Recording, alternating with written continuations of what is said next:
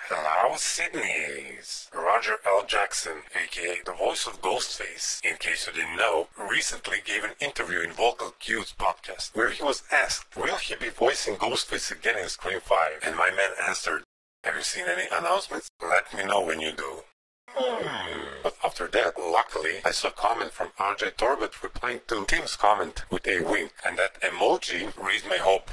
And we also have a first photo of Neve Campbell from Scream 5 set. The photo was took by this guy, Cristiano Blando, who is assistant director in Scream 5. He has another photo with Neve, but I guess this is something older. Anyway, let me know, what do you think? Is Roger L. Jackson gonna be back or not? As always, you can support the channel by becoming a member and getting some benefits, or by buying my sexy ass shirt.